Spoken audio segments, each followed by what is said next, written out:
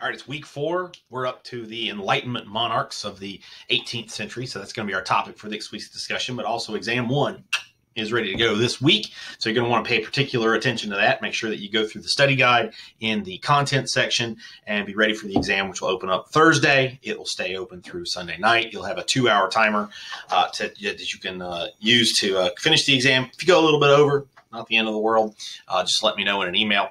But that's what we're going to have. You're going to have some short answer questions from me, 5 10-point questions there. Try to be full and complete, at least a paragraph for each one of those.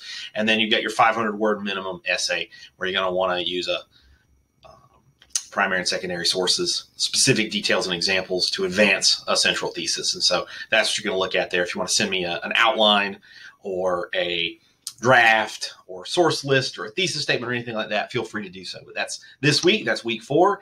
If you have any problems or questions, just let me know, and good luck on the first exam.